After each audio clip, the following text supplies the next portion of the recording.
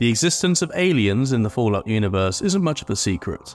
Even as far back as 2102, the Zetans make their presence known, routinely stealing the brainwaves from lifeforms in Appalachia, but each time they arrive in Fallout 76, another more enigmatic figure can be found wandering the wasteland. The Emissary, or Man in Black, speaks in riddles, making vague references to the Zetan aliens, their invasion, and speaking to them for too long will actually result in them dousing you with a bright white light. What is wrong, neighbor? Are you suddenly aware of your surroundings? To confuse things further, a slightly different encounter can be found with the Emissary already dead, with Zetans patrolling nearby.